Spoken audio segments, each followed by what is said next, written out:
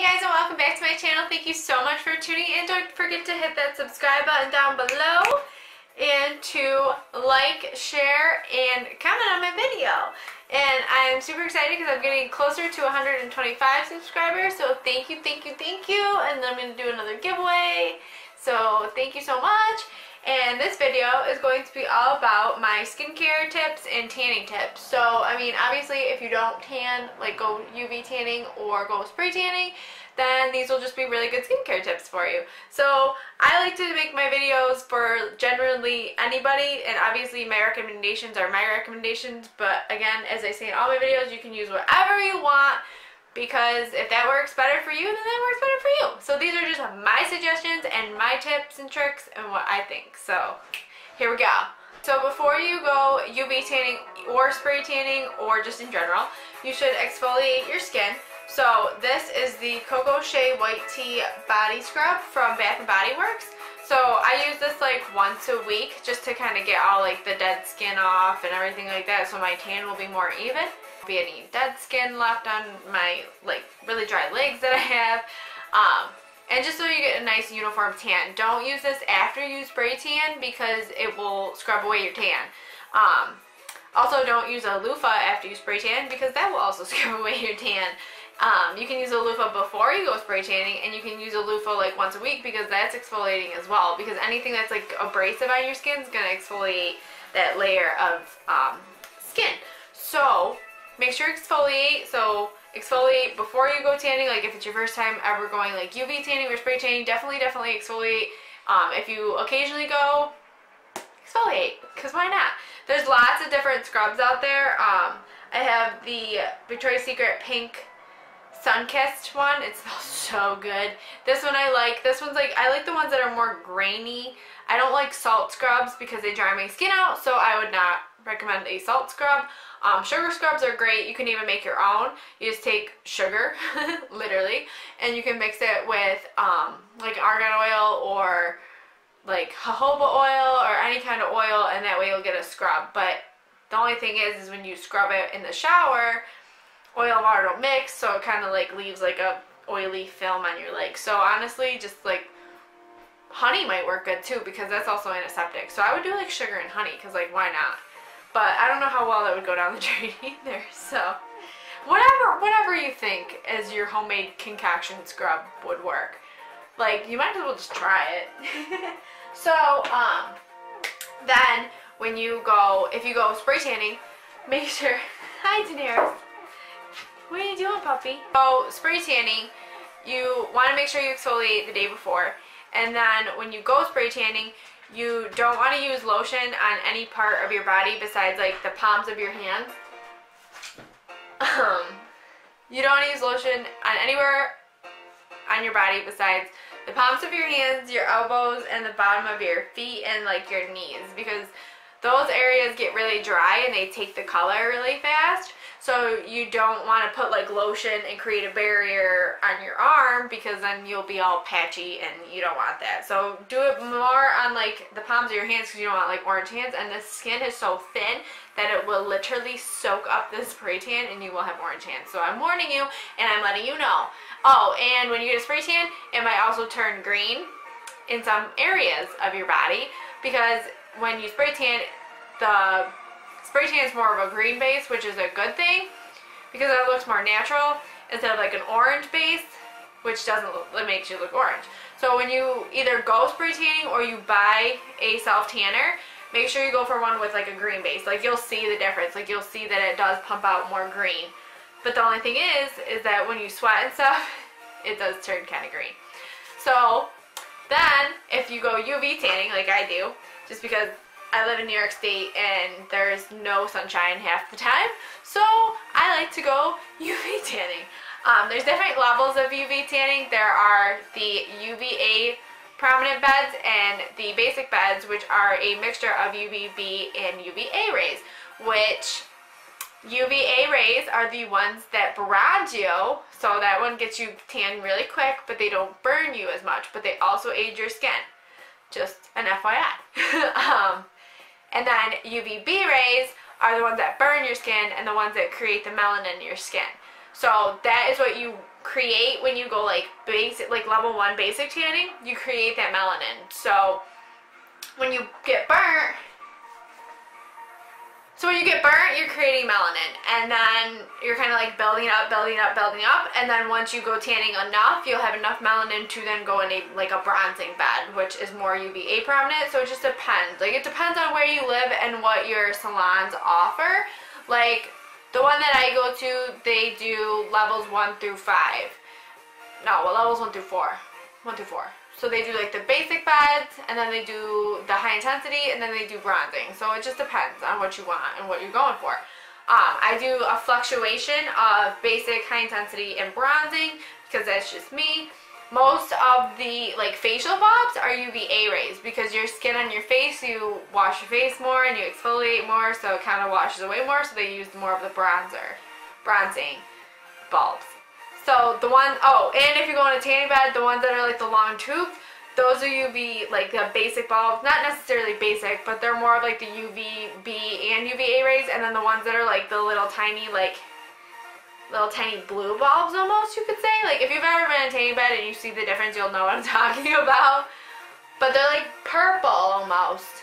Those are UVA rays. Yeah, the UVA bronzing ones. Just so you know, an FYI for all of you. So when you go UVA tanning, oh no, UV tanning in general, you want to use a lotion. You don't necessarily always have to use lotion. I hate lotion, but like I use it before I go tanning because I wash it off. Because I go tanning at the end of the night usually, and then I don't feel sticky and gross. Like I said in my other video, in my hits or misses, I use my Nivea Wet Skin Moisturizer at night. So this one is the Vanish from Designer Skin with Sunspot Corrector, Complexion Balancing Intensifier. This is the Designer Skin Visionary Miraculously Dark Tanning Intensifier. So this one smells like really, really sweet.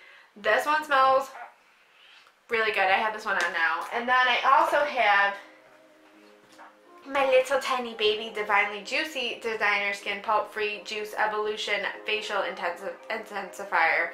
Hypoallergenic, oil-free, non-cosmogenic. So between like facial intensifiers and like body intensifiers is that these have really heavy scents, and they might make you break out if you use them on your face, because I don't know what these ingredients are exactly, so I would not necessarily use these on my face. So I use this one on my face. I do it all the way down my neck and like my chest, because this is kind of all like the same skin, and I kind of get irritated here sometimes too, because like it's the same skin as your face almost. So I use this one from here down, and then I use this all over. So both of these. I also have the California Tan Define Intensifier, which smells really good. I haven't used it yet, but it smells really good. Like, these all smell really good. I like the Vanish because it helps with sunspots, which are little white dots that you might get. This just smells, it smells good. It just smells really, like, really sweet. So you don't want to necessarily use it on your face. I mean, if you're not prone to breakouts on your face, then more power to you. And then this one smells really sweet too. This reminds me of summertime when I would go tanning. And then this is Define, Detox and Refine by California Tan. I like California Tan and Designer Skin. There's also Swedish Beauty, and there's Australian Gold, and then there's one more that I can't think of. Oh, this one smells like really fresh and nice. Like, I like this one a lot. I can't think of the third one. Swedish Beauty, Designer Skin, California Tan, Australian Gold, and I feel like there's one more. I just can't think of it. If you guys can think of it, let me know. But I really like this one too. I feel like you might be able to use this on your face, but I looked on their website and they do have a specific intensifier for your face, which I might try.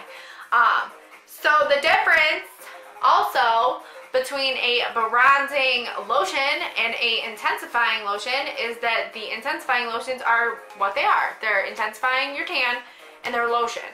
I personally don't buy bronzing lotions because I don't want to. Bronzing lotions have DHA, which is, I don't know how to pronounce it, but it's something. Like, if you look it up, you'll see what it is. It's like DHA. And it's like a dye. So it dyes your skin, kind of like a spray tan or a self tanner, but it also helps you UV tan, but it helps get you darker. I personally when I put the lotion on. I usually just do my front, so then I'd be like all tan in the front and no tan in the back because I can't really reach my back. So that's one reason why I don't use bronzing lotion. The second reason is because I just don't want like a bronze, like a, not a fake tan, but like I don't want it to dye my skin. Like I want my skin to tan on its own so I know how tan I am, like naturally. Even though it's not natural, I'm not sitting in the sun. But if you were sitting in the sun, you could use these and you could use the other lotions too. So like you could use this one and the other lotions. I'm talking really fast because I had my cranberry juice that I also featured on my hits and misses. And I would highly recommend it because it's really delicious. But that is also why I'm talking so fast. But yeah, I love this. It smells so good. Like I'm so happy that I got this. It reminds me of something that I've smelled before. Also, try to moisturize at night too. Like I said, I don't like lotion. Like I just use this before I go tanning and then I go home and I take a shower usually like a couple hours after, so I don't like feel it on my skin. And also when I use this and I go tanning, it kind of like bakes into my skin, so I don't really feel it. Like I have it on now and it doesn't feel like sticky and ugh. But then also use like a moisturizer afterward too to keep your tan like from fading. Like you can use any lotion after, like so definitely like when you shower use a lotion after because that'll keep your spray tan or your UV tan lasting longer. I use my Nivea wet or in shower moisturizer because again I don't really like the feeling of being sticky all the time. It also helps extend my tan. So, or just like if you don't go tanning and you want to be moisturized, why not? But yeah, those are a couple of my tanning tips, and I hope that you enjoyed this video. Sorry that I'm talking so fast.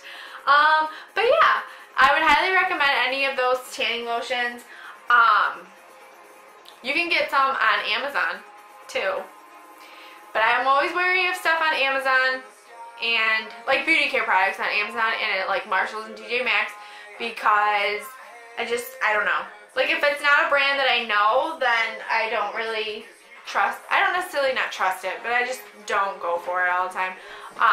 But you don't know if like people on Amazon are like, or eBay or stuff like that, like you don't know if they're like buying this like from a tanning salon and then like watering it down. So, or like filling it with other stuff. So like just be wary.